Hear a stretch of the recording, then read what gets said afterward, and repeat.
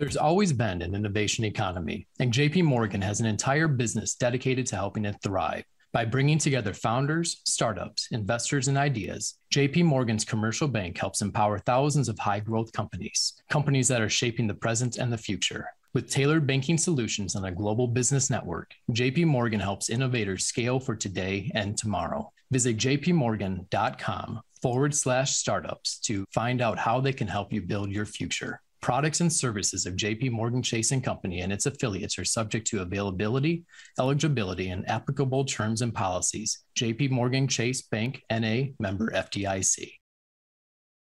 Hello, everybody. This is TechCrunch Live, where we help founders build better venture-backed businesses. I'm Brian Heater, the hardware editor at TechCrunch, filling in for Matt Burns, who is out this week to teach a bunch of campers the magic of taut-line hitches. As you may know, we're exactly 8 days away from TechCrunch's big robotics event, so what better time to bring together a leading robotics firm and one of their key investors. I'm very excited today to introduce our two panelists. Scott Gravel is the founder and CEO of inventory management robotics firm Attabotics. Eurie Kim is a general partner at Forerunner Ventures, who are an early investor in the startup. They both have some really fantastic stories that I'm excited to dig into over the course of the next hour or so. During today's event, we will also be digging into Attabotics' Series A pitch deck and discussing why the heck anybody would invest in a robotics firm, let alone actually start one. It's an extremely arduous task, but if you've got the right ideas, people, and I assume a lot of luck, it can be a wildly fulfilling one as well. And our panelists will be happy to discuss that. We will also go through some of these struggles and successes of the early days of the company and how the landscape has shifted since Attabotics was founded. This is our second week on our new platform. You can register right now on Grip, and it will make it much easier to register and attend future TCL and TechCrunch events, including next week's robotics event, which I'm legally obligated to mention 5 or more times in the next week or so. We are also streaming on Twitter, Facebook, and YouTube, but please register on Grip, where you can actually ask questions of the panelists and network with other attendees. The link is over on techcrunch.com, and it should be all in all of the other platforms as well. We also just made it easier to pitch practice. Just fill out the form on Grip, and you'll be added to the list. Somebody will contact you if you're selected. We have a number of great robotics events lined up over the course of the next week. Tonight at 5 p.m. Eastern time, so exactly an hour after this ends, I'm going to be speaking with Ohio State University's Dean of Engineering, Ayanna Howard, and Littlebit's founder and E14 partner, Aya Badir. On Monday at 3 p.m., we'll be hosting a Twitter space with iRobot co-founder Colin Engel. And of course, Thursday the 21st is our all-day robotics event featuring conversations with the U.S. Labor Secretary, inventor Dean Kamen, executives from Boston Dynamics, Amazon, and many, many more.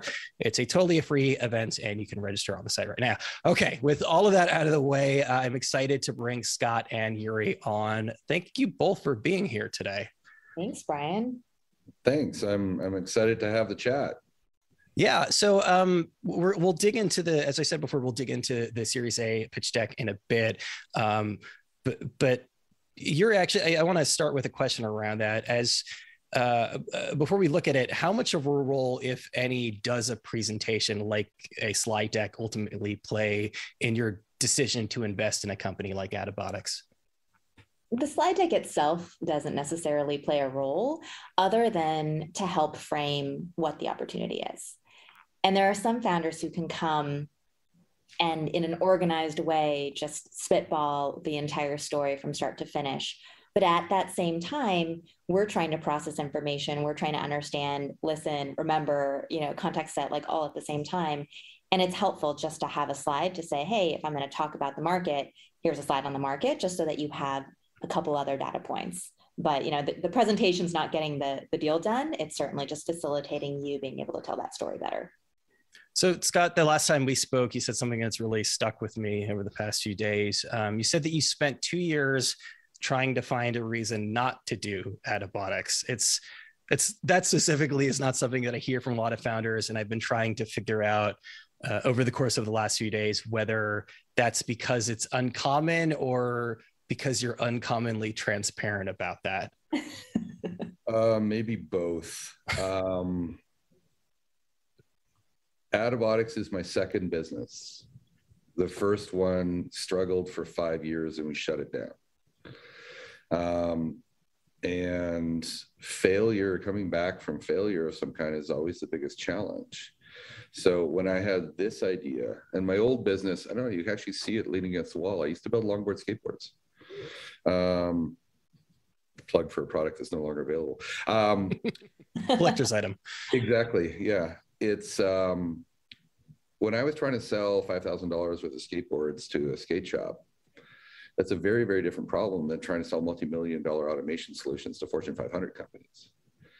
And so the idea of starting this business scared the crap right out of me. And I actually literally went looking for a reason not to do it. But I wouldn't let one of those reasons be that I was afraid. There had to be a reason. The IP wasn't defensible. The technology wouldn't work. The customers didn't want it. There was no place for it. Didn't have proper market fit. Wouldn't bring value.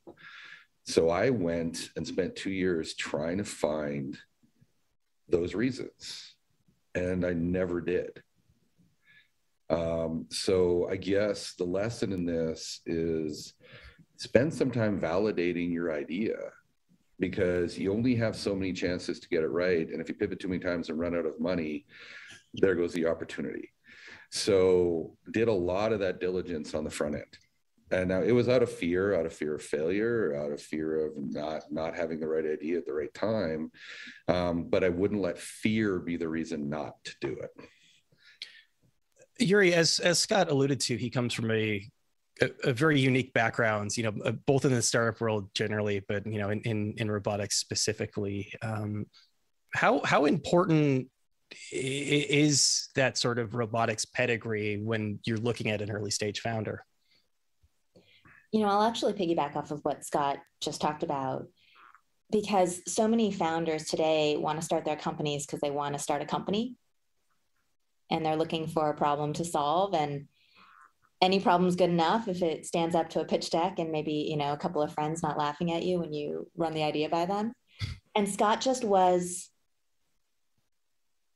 so passionate about what the problem was out there. And we understood the problem because at Forerunner, we focus on the modern consumer and commerce landscape. And in 2018, when we invested, it was still very early days where retailers and brands were trying to figure out how they were going to deliver the experience that consumers want. And that means fast delivery, that means cheap delivery, that means all these different things that create a delightful experience that Amazon seems to be able to do, but nobody else can. And so Scott came in and pitched the problem that we all know and the solution we all need. And in that regard, we were most impressed with his vision. We ended up getting the introduction through a retail partner that he ended up working with in those early days for a proof of concept. And we leveraged their technology team and sort of inventory and supply chain team to diligence the early concepts. But ultimately, I wasn't backing a robotics company. I was backing a new platform to support modern commerce.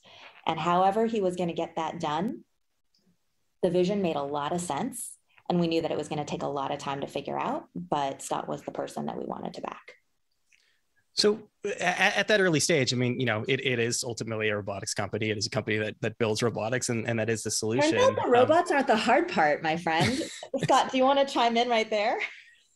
The robots are great. They work great. We're a solutions company. Robots are part of the solution, but the broader solution is rethinking supply chain, changing legacy installed infrastructure to match modern consumer behavior. It's change management. It's racking in bins and real estate. It's people in the WMS warehouse. software. That was WCS software, software. Integrating your front end consumer experience with now data analytics tools on your back end. Supply chains have always been, excuse the expression, but the bastard stepchild of every organization. That the front end became very easy for retailers to create a buying experience. And supply chains have struggled to live up to that expectation now set by the digital experience that the consumers got. So yes, we build robots, but we build robots as part of an overall holistic solution to address the challenges of modern commerce fulfillment. Okay. Maybe that's a lesson there for the group is, we often get pitched a robotics company or a technology company or a subscription business or whatever you want to call the thing that seems the most kind of the word that you want to use. But ultimately, what problem are you solving for whom? And it's a commerce solution for retailers and brands to serve their customers better. And whether you do that from a robot or not a robot, it kind of doesn't matter, but it's the solution that you need. Okay, so let me rephrase. So a solution company that happens to build robots. My broader question here, though, is when you're looking, I mean, this is kind of a question for both of you, actually, Scott. When you are filling that C-level team and you're looking for partners early on, and Eurie, I assume that if you're an early stage investor, you're playing some role in that. What are you looking for in terms of partners, and who are the first people you bring onto the company to help build out that vision?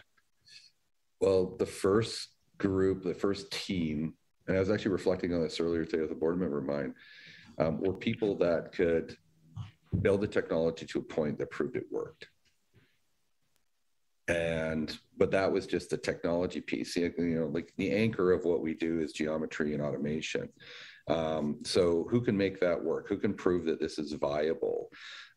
Then once you move from automation, you got to move into intelligence, and then it's a whole different group to understand, the software, the data, the communications, side of this. Then it's understanding the consumer. And then it's understanding how do we now go from a R&D business through commercialization kind of organization and now into an execution company. And most of our focus now on the leadership side is around the execution of this. How do we change manage our customers? How do we make sure that we keep expectations set? How do we manage the project through from initial kind of scoping through to completion that you demonstrate the value to the consumer? And these are all very different businesses. And not everybody that was great at prototyping is great at executive change management at the organization level. And so in the early days, I think I had a strong team that could build the first few robots and prove that the robots would work. And then you go through how do you commercialize this into a finished product, and how do you start marketing, deploying it? And these are all the biggest learnings for me is these are three different businesses at three different stages. And layer on top of all of that all of the customers Scott and the Attabotics team are working with, there's no ability to fail. Like this is their system of record, the most important part of their entire company. You can't mess it up. So how do you go from the robot that's in the back shop that has been tinkered with that works to fully commercialized technology solution? And I think that's the biggest challenge for all the founders that are on this call, is that you guys picked a really difficult space. But as a result, it's worth diving into, and it's worth getting all the innovation there sparked.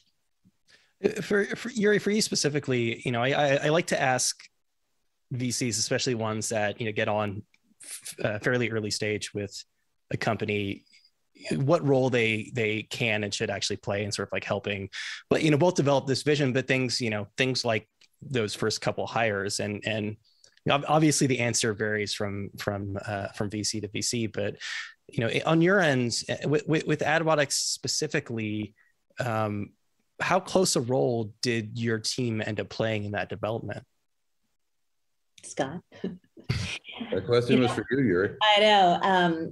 Look, so when I invested, it was Scott and maybe 15 or 17 people. And there was literally one little robot prototype that worked. It was super early, and really, I wasn't misrepresenting myself, my background, or Forerunners, but we don't have a robotics background. And Scott didn't bring us on board as partners for that. He wanted somebody who understood the mindset of his future customers, who could open the doors, make introductions, help him understand what is he building towards. because you can build in a vacuum and have technology that works, but where is it going to show up in the end? And once it's there, how can we make sure that people see Attabotics as not just a point solution, but really a whole new way of delivering services, and wildly different than ever before. And so that's what we came in to do. And, in those early days, you're picking your partner mainly because you need a cheerleader. You need someone to pick up the phone and just unabashedly speak on your behalf, make sure that, you can justify that this is our real team and they're, working on some real good stuff. And ultimately just open up your network and your Rolodex. And I think those were all the things that I tried to do early days. And, you do have to ebb and flow, because sometimes it wasn't helpful because he was in, dev mode and needed to just work on the technology. And so any new customer call wasn't going to be helpful because he knew he needed to get the product to the next level. And so it's a fluid relationship with your earliest investors. You want somebody that ultimately believes in the vision and believes in you, because we've had a lot of interesting ups and downs, right, Scott, over the last few years. And the vision has been the same since the very beginning. And I still 1,000% believe in it. And I 1,000% believe in Scott and his team. So certainly the team has changed. In the beginning, you needed generalists, you needed people who could roll up their sleeves, get shit done. Sorry.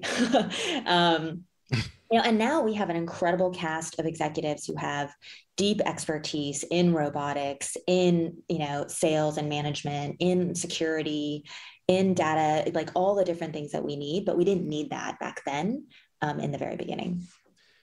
To quickly follow up on that, at the beginning of the conversation, I asked, essentially, what attracted you to Attabotics, but let's flip that on its head. And Scott, what were you looking for in a backer early on?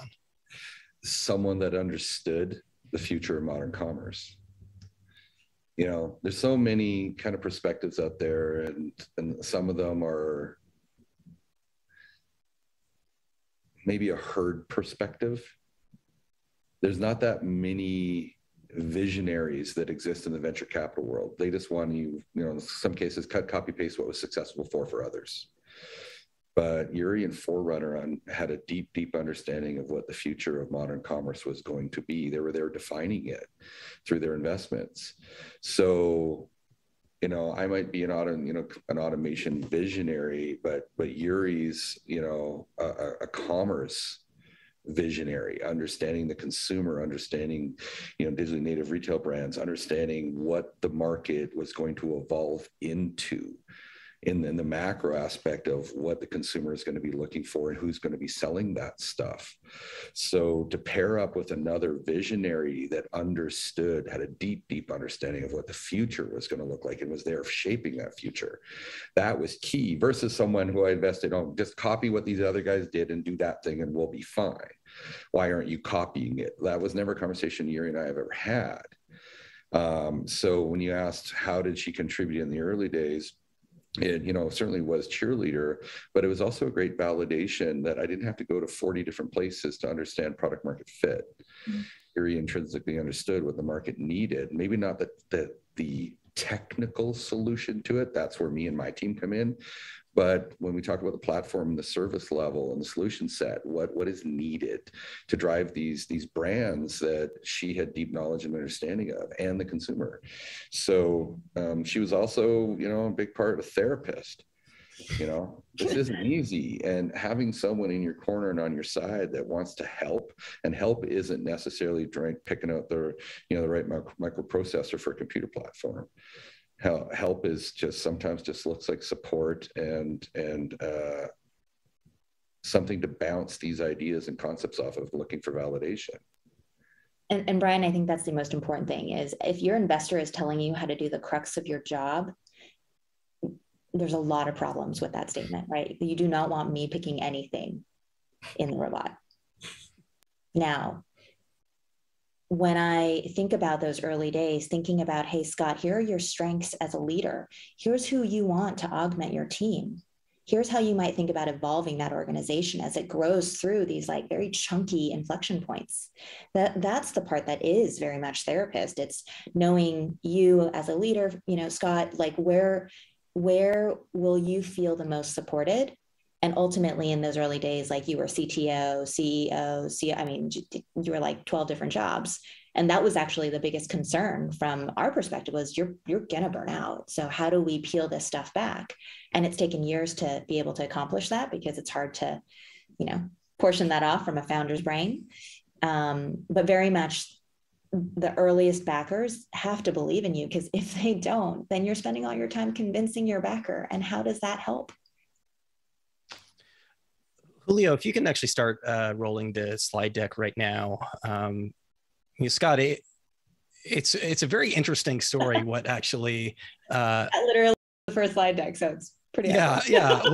But the inspiration behind the company and why it was so compelling and why it was something that you needed to convince yourself not to do. I mean, where were you and where did you sort of stumble upon, I guess, abstractly the big idea behind Attabotics?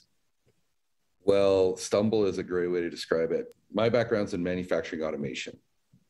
And so I've helped companies in Canada integrate digital manufacturing strategies. So before that, I was a cabinet maker. So I come from a very practical background. I'm not an engineer. That's the first most important part. I'm not an engineer. So I'd actually reached out to Kiva Systems that Amazon bought, now is Amazon Robotics, to use them as part of a manufacturing buffer at the end of a manufacturing line. And I'd like to find the receptionist there because I owe her at least a dinner or a bottle of wine. Because she said, "Thank you, but we're no longer accepting inquiries," and hung up on me. And I was like, who the hell doesn't want my money? And then a quick Google search, I'm like, oh, the company that Amazon just bought for over $750 million, they don't want my money. I'm like, okay, makes sense. But I'm like, why? I'd never worked in supply chain really. And I was like, well, why did they just spend this? What's going on? And I started diving deep into automated fulfillment for modern commerce. And I saw that everything out there was a derivative of a human-centric, system. We're two-dimensional. We walk on the ground, we drive on the ground. So we need rows and aisles to access goods. And if you think about most automation systems, they're rows and aisles. So I literally said, well, nature's probably got this figured out, naively or bravely. And then I started watching nature documentaries on YouTube, and I found a documentary about leafcutter ants. And that was the aha moment, because leafcutter ants build storage rooms around vertical axis of their storage goods, not horizontal axis like people. So then I was like, well, what would that look like? So I did up a quick CAD model showing what storage, like bins or totes or whatever you want to call it, would be like in vertical axis. And then I did some math and realized it was 12% of the space of the Kiva system and had distinct advantages. So most technology companies built some tech and then go try to find a problem for it to solve. That's not the way we started. Started with a problem and realized that geometry actually bettered the problem, because there's your two-dimensional distribution of goods in an each item fulfillment warehouse. That's actually a picture of an Amazon warehouse. If you put it up high and need a ladder to get it, you've lost all efficiency. So it's just acres and acres of stuff. And then, so if we're going to use vertical axis of goods to take advantage of ceiling height, how do we create as much densification like an ant colony, very, very dense? And then how would stuff move around this? So the next was workflow that we figured out. The last thing we figured out was a robot. It started with opportunity, advantage, right? Both workflow, storage density, real estate, labor, all of these considerations. And then how do we get the robot to move the bins around in that geometry? So, problem, solution, opportunity. And that's why the slides that I chose, because those are the ones that really break it down. And the opportunity was, well, at the end of the day, we're all in this to actually make money. Venture capitalists are not charitable organizations.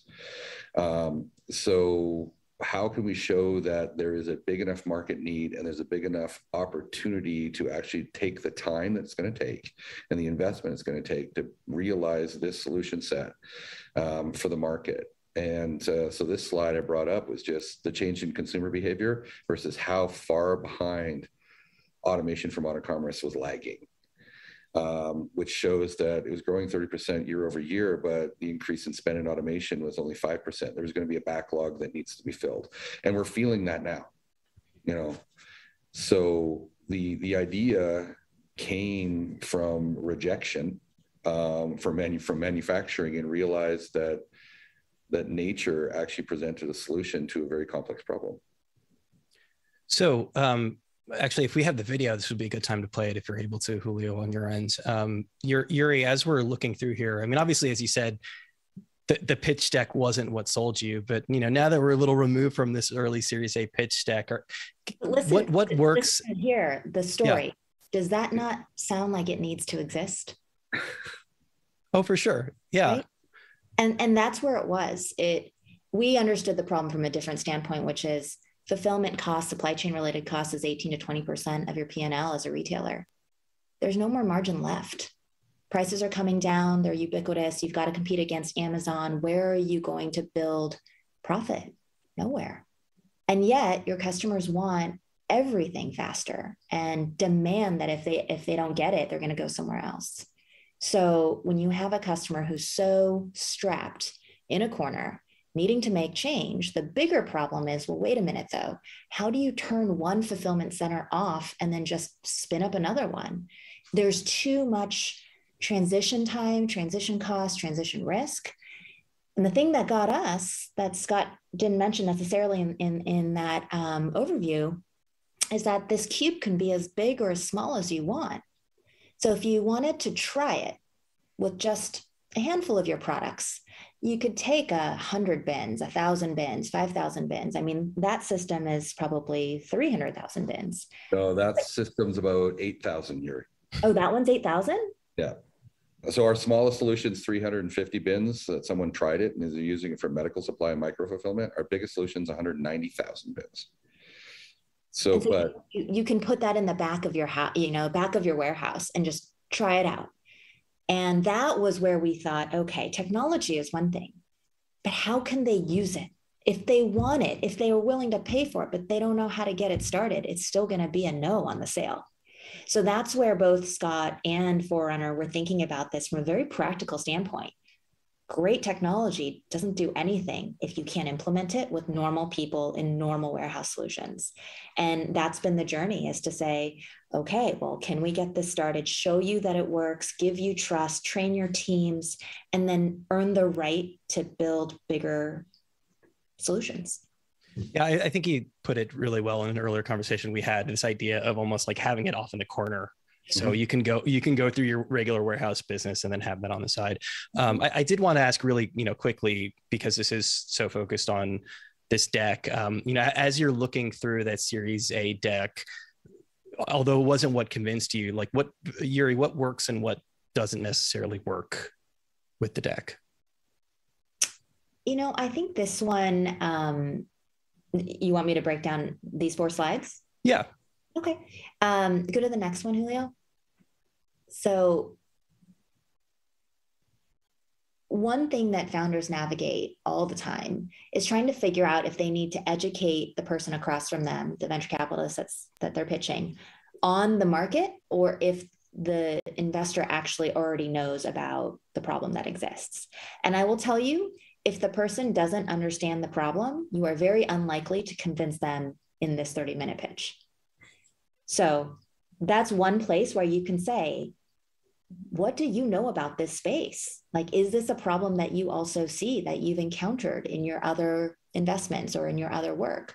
Because he didn't need to pitch me any of these slides. Actually, I already know this, but it was a context setting that says, all right, we're all on the same page, talking about this picture right here. This looks inefficient. It doesn't take a genius. It doesn't take a roboticist to say, yes, Scott, I agree with you. Then you go to the next slide.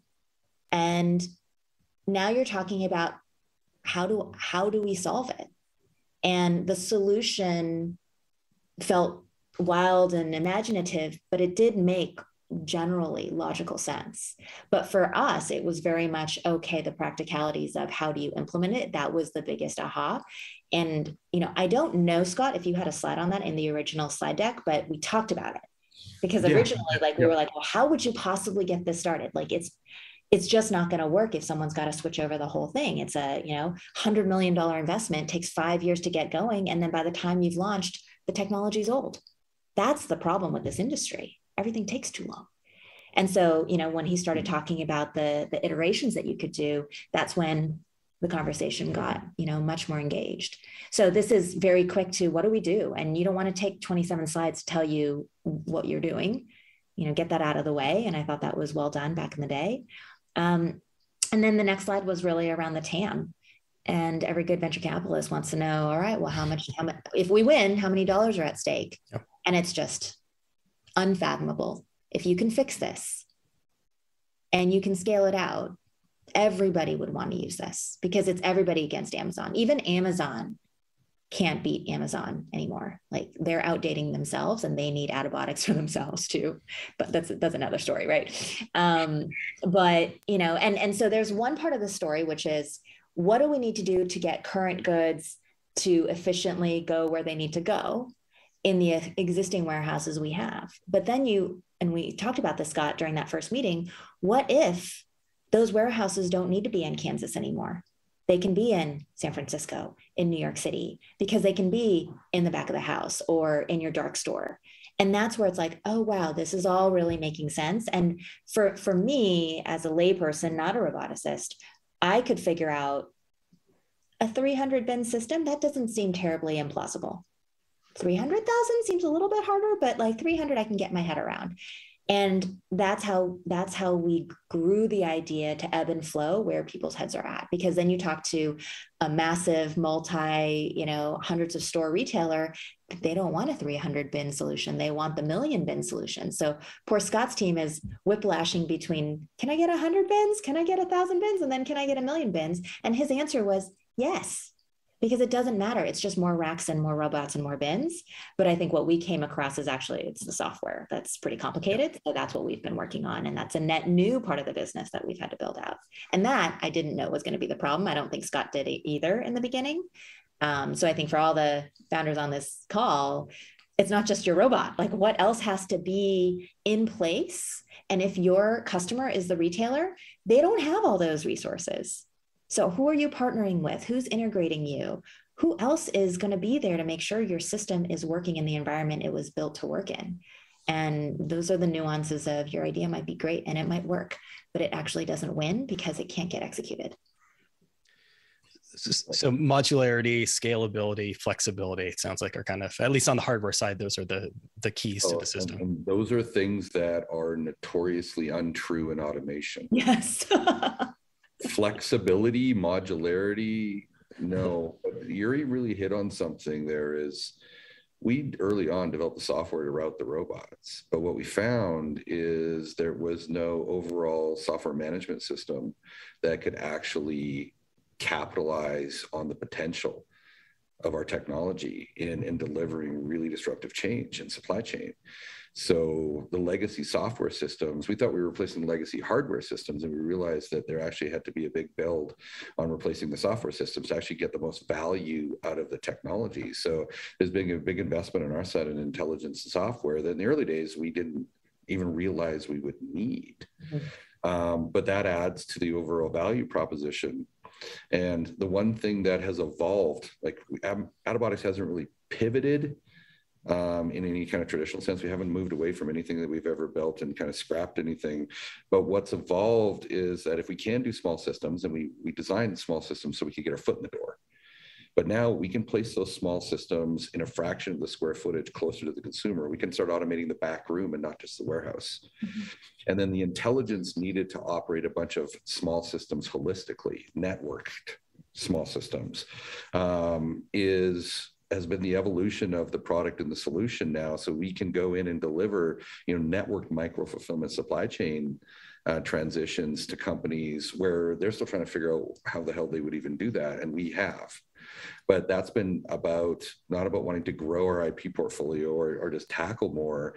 It's been, here's what we thought the problem is, but the problem actually turned into this, which is actually this. Yeah. And my team has been able to devise solutions to all of those problems. And so the question not becomes, should we? It's like, why not us? We believe that we're at the forefront of this thinking for what modern consumers need, but the tools are beyond, as we mentioned earlier, beyond robots. Robots are only as good as the intelligence that drives them. So before we move on to the pitches, we've got a A good question from one of the viewers right now. The question is, how did Forerunner discover Attabotics? Or maybe the question should be, who discovered whom? That's actually a good question. We were mutually discovered through a retail partner that we both work closely with, who at the time was doing an international RFP to think about the supply chain of the future. And they had turned over every stone, every nook and cranny in this whole wide world to figure out who are the players, what would it look like if you started it from scratch and it was unbound. And they found Scott at some random conference and tracked him down and asked, what are you doing? He's like, got his robot under his arm. It was that early. And they were brave enough to say, we want to build it together. We want to be a part of this story. We want you to build this. And with that, there was a commercial relationship that happened, but then also an investment relationship. And then they called us and said, we came across this amazing company. Would you be interested? And at first it was robotics. Not really, but then the solution to the problem that was obvious. And then it was hell yeah. So it was very organic. We got lucky, I think, is the answer. More stately put, yes. We all got lucky. Who got lucky? Everybody got lucky? Attabotics definitely got lucky. We come from a bizarre market. I'm in Calgary, Alberta, Canada. This is not a hotbed for supply chain automation. I'm not in Boston. I'm not in Silicon Valley. And exposure to early stage investors, especially visionary early stage investors, is challenging for some companies. And most early stage investors, I was told, not by Eurie, but others, that they will not invest in a company that takes them more than 45 minutes to drive to go yell at. So we were kind of out of the geographic zone for early stage because it is very hands-on experience. It was pre-hybrid work. Exactly. But having that common kind of connection through the customer and having the customer willing to invest in the business and willing to, buy the technology was very fortunate for us. Yeah. And you can't take luck out of any equation. And I can't stress this enough to any entrepreneur, anyone starting up. Luck is a big factor. Do everything you can to improve your luck and your chances. And then when you're presented with an opportunity, make sure you're in your position to capitalize on it. You got to be ready for when luck shows up. The harder you work, the luckier you become. That doesn't guarantee you will be lucky. And we were lucky, and we continue to be lucky. Timing is everything. Yeah. And just be ready for it when it shows up. And if you work hard, it will. Great. Are you ready to see some pitches? Hell yeah. All right, let's do this. Let's bring on our first pitcher. Got Morgan Chan of Astro Technologies. So just to run everybody through this real quickly, it's going to be a 2-minute long pitch. We're going to hear from 3 companies. And then after each one is done pitching, then the 2 of you will get a 4 minutes for Q&A or advice for these pitchers. And keep in mind, these are all, we found these companies today. So this is really fresh, which should make it, I think, all the more exciting. Cool. Do we have...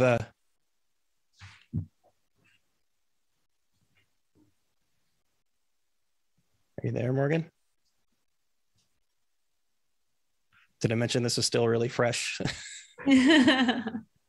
Cannot stress that enough. Got it. Can hear you, Morgan, but I can't see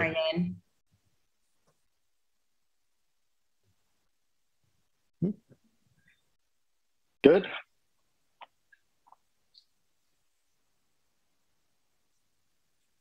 Okay. We're going to bring up Govind from 10 Infinite Drones is the name of the company. Govind, are you there? There we go. All right. Hello. Hey. Hi. Hey. So thanks for joining. So you know the rough deal. You're going to get a really quick countdown. You'll get 2 minutes to tell us what you're doing. Perfect. Sure. All right. You're going to see a countdown pop up there. 3, 2, 1, go.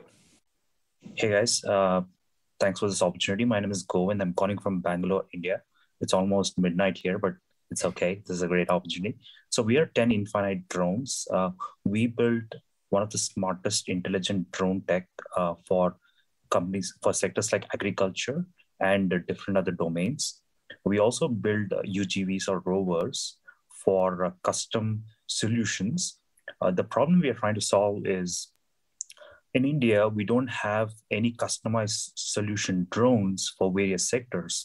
And if we take agriculture, it's got a lot of different unorganized sectors and it's got a lot of unorganized environment. So we got to build drones that are relevant to certain areas and certain customized crops.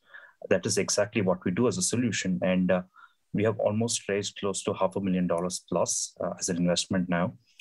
We are on track to make around $150,000 this year. We're just under a year as a company.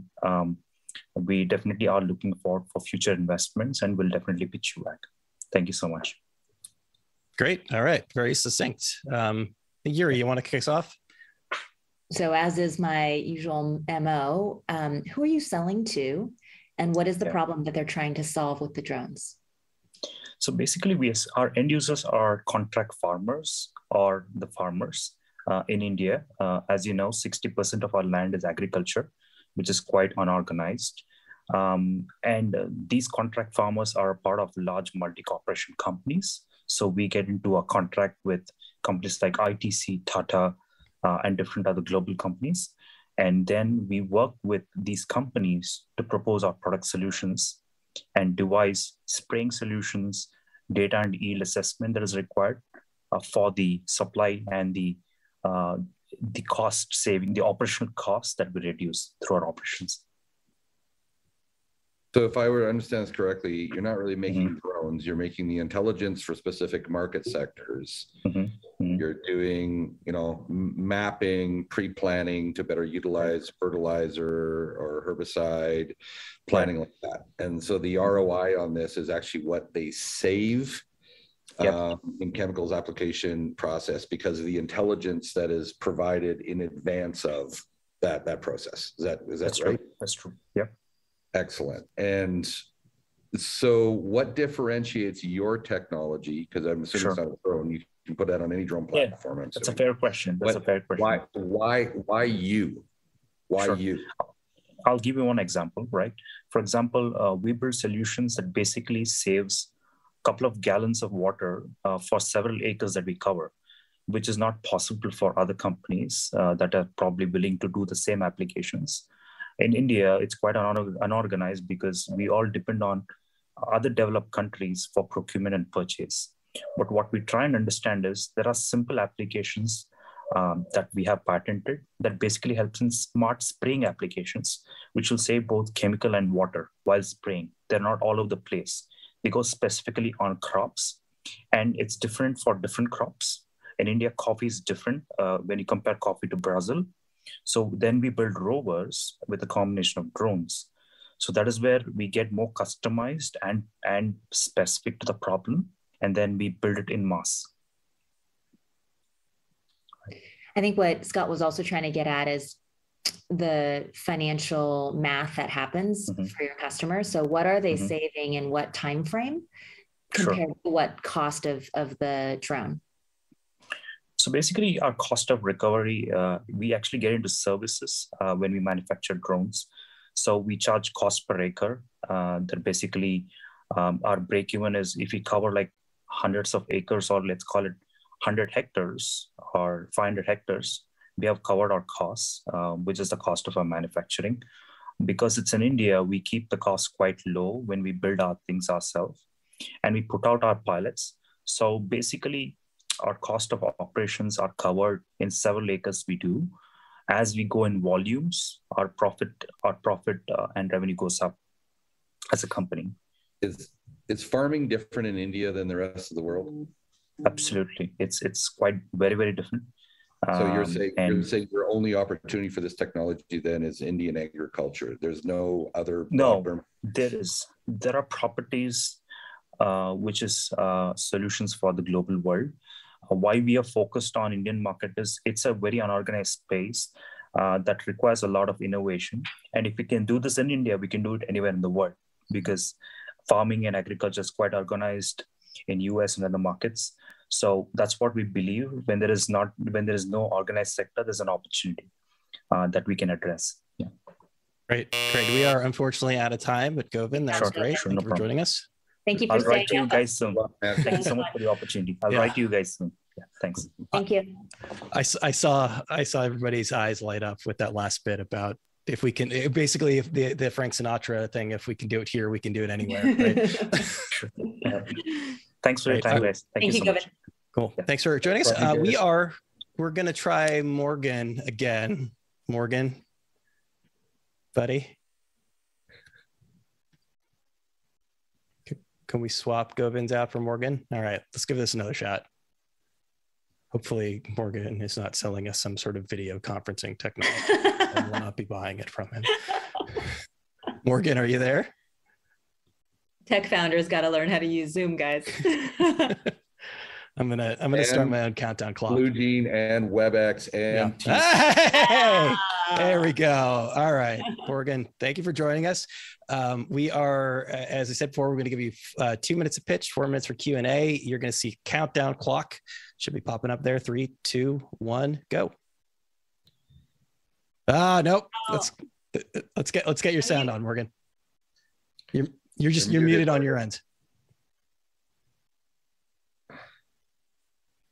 You're muted in Zoom there. Clock is running. Okay. All right. Sorry about that.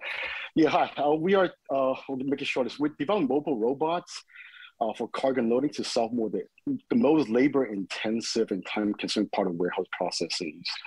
The idea came about when everyone was working from home, and so my wife, since my wife is in the logistic industry, I was overheard how her customer are unable to load containers and always lack of workers deal with the constrained supply chain issue. So I dug further into the possibility of robot handling the dock unloading. To my surprise, there's a few companies that are in development, but none of them is deployed. So late last year, I began to dig further into developing mobile robots. So through the past 15 years, I was working overseas through, mostly developing electronics, and I was able to partner with a few companies that we are currently in development of the mobile robots, and currently it's in beta stage. And some luck is my wife was able to introduce a few pilot customers, which will begin pilot program in a few months. But the main point doesn't validate the market needs for the robot. So a few weeks ago, I began some Craigslist ads, and lo and behold, we signed up around 2 customers per week for pilot programs. We've realized and found basic traction, and we are solving a pain point which businesses are willing to pay up to $5,000 a month to alleviate part of the warehouse operations. We will begin sending out 2 robots for pilot in the next few months. And as of date, we have over $500,000 ARR booking just from the pilot program customers alone. Hopefully we begin a production starting first quarter next year and begin our second phase for Astro. All right. I'm going to let Scott take this one first, because I can't imagine a pitch that's more, outside of long boards. It's right in your wheelhouse. I want to understand, you are doing the case, like unpacking of shipping containers. Is that right? Yes. And you're doing it with AMRs. Yes, AMR, exactly. Yeah. That have exactly. So you also do the delivery after it leaves the container. Basically like into the warehouse or someplace. Yeah, for unloading boxes from cargo containers. So I understand why you want to address this from a labor constraint point of view. Getting the containers unloaded, getting them into the supply chain is key, and labor is a huge challenge if they're manually unloaded. How does your solution compare to some of the larger integrated dock solutions that are doing automated case unloading now? Because you're talking about a modular AMR based versus kind of, bigger robotic solution. How is yours different? First of all, ours is mobile, and second of all, is extremely intuitive. It's basically we have a touchpad at the back of the robot, which direct the robot in front of the container, press go, and that's basically it. And our price is, I guess, is the most attractive perspective is through a pilot program, we are charging customers $5,000 a month to unload as many containers as they could, as the robot able to handle. So from a cost constraint perspective, is extremely attractive to a lot of our pilot customers. Eurie? When you think about that customer base, it's great that your wife has access to some pilot customers. I think those are the advantages you have to exploit as an early stage founder. So that's great. And I love the scrappiness of just pulling up Craigslist and posting it to see, what the response is, because that's it. You've got to be scrappy and hack around. And just the fact that you've got some ARR getting going just with the pilot is awesome.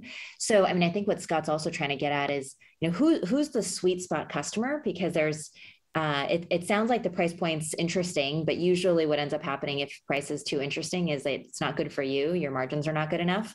So prices are going to have to go up as you scale. So how do you think about, if you're the solution for this particular part of the market, what would that part be? Who's the people?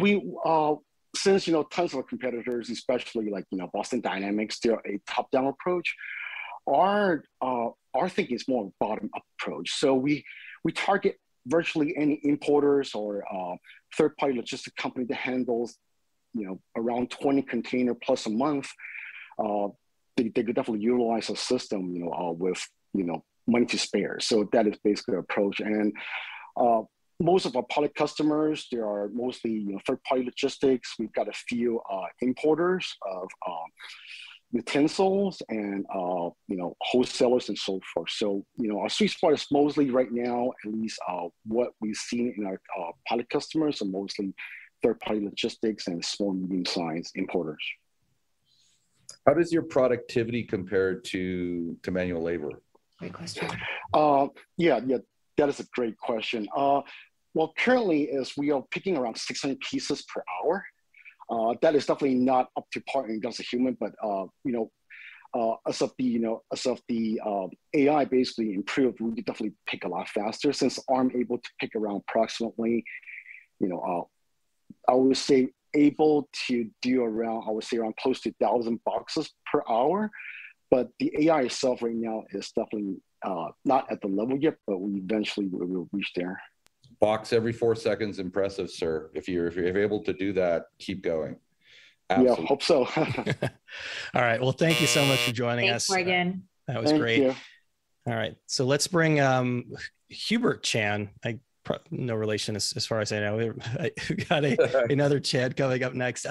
While we wait for Hubert, one of the things that struck me as interesting is Morgan really tied it to this personal story, and as we were having the conversation with Scott earlier, obviously Scott's got this really interesting founding story. Is that something that attracts you to a startup? Yeah, I think so. And really it's not the story necessarily, but just the question of why are you starting this company?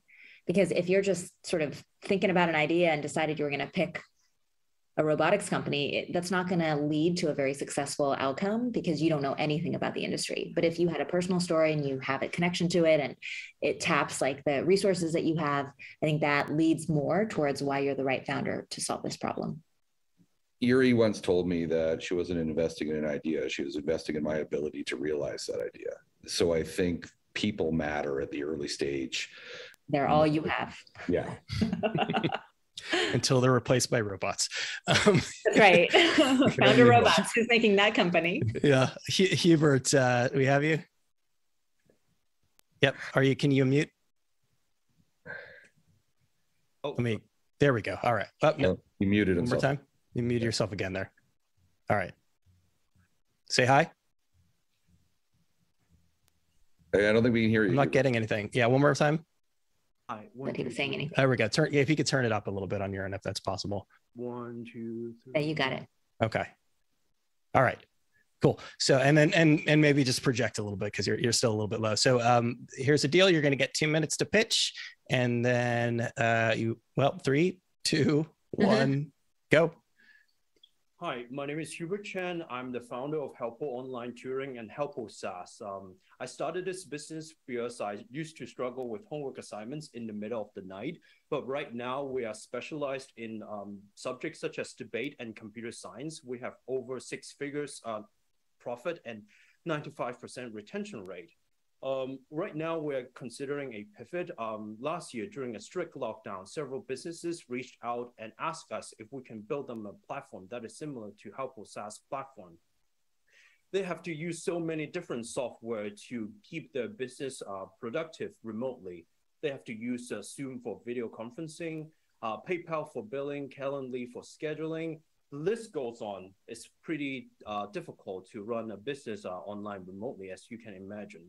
But this is actually a huge market. There are more than 87 million small to medium-sized businesses in Hong Kong and America. And at my SaaS platform, they will be able to create a robust web application with all of the tools they need in one place, under one roof.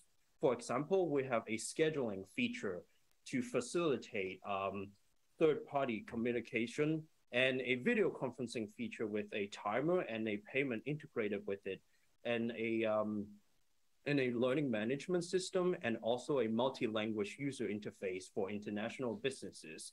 At Helpo, we believe the whole is greater than the sum of its parts, and we are uniquely qualified to run this business because we have been running a up-and-coming online tutoring platform for several years with 6 figures net profit.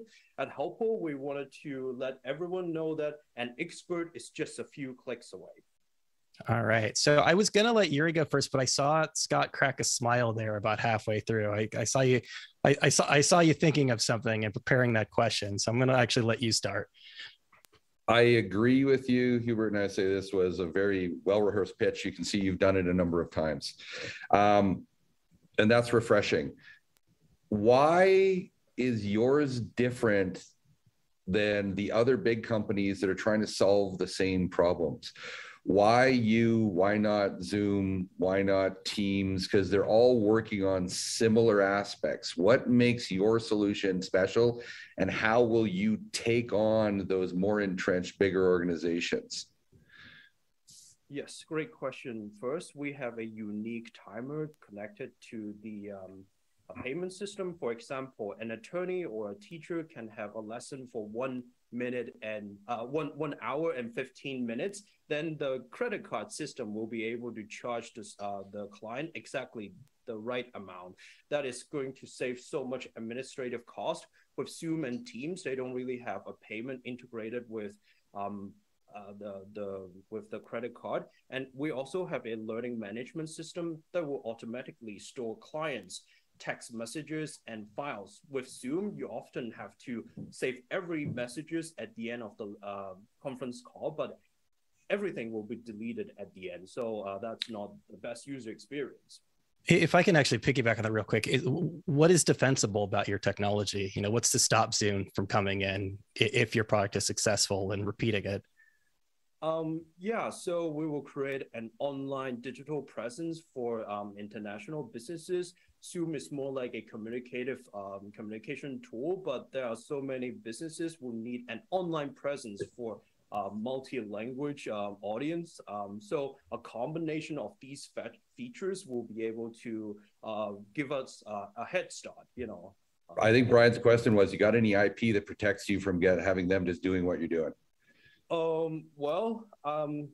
I think, you know, as entrepreneur, we have to be diligent, and, you know, if a team with more resources come after us, we will just need to work harder and punch above our weight. Get a patent attorney, my friend. Okay. I think the answer was no, there was no IP, Scott. Yes, get a patent attorney. You know, Hubert, I would offer some advice versus a question here, because I think when you started the pitch, you spent, 15 or 20 seconds talking about the tutoring platform, and it really kind of got me thinking about a really different topic matter. So when you said you were pivoting, I said, okay, you just told me a bunch of great stats about this tutoring company, but obviously it's not working because you're pivoting. Now I got to like reframe and think about this whole other business. I understand that this company came out of your existing work and knowledge and customer need from the tutoring company, but I might just start from the company that you're selling now. And at the end of the pitch say, why us? Well, we've been doing this. We've been hacking around for 3 years doing this tutoring company, and like it really evolved out of a customer need. And so now we're addressing a broader landscape and a broader need set versus just the actual content of the tutoring. Thank you. It's, when you think about it, anyone that's offering like their individual professional services certainly has a need for what you're talking about to simplify the workflow and work streams. Most of the ones that come to mind are subscription models right now, where you have access to professionals for content. But when it comes to, when you talk about lawyers and stuff like that, the first thing that came to mind was OnlyFans. Made huge revenues, but make sure you understand the demographic you're going after, the problem you're solving, and how you're going to approach the market. And understand too that the best thing you can do is create a moat around yourself with some IP, so they have to come to you. And don't pivot away from the one thing that's making you money. It's the lessons of OnlyFans. Yes. Right, well, yes, absolutely. Hubert, thank you so much for joining us. Good luck, Hubert. Thanks. Good luck. Thank you. All right. And that about wraps us up for the week. Another reminder real quick. So we've got a Twitter Spaces coming up. I will be back on in an hour. We will continue the conversation about robotics, and TC Robotics is coming up a week from tomorrow. So Scott and Eurie, this was fantastic. Thank you so much for joining us. Thanks, Brian. Thanks for joining us. Thanks, Scott. Bye. Thanks, Eurie. See you later. Thanks, everybody.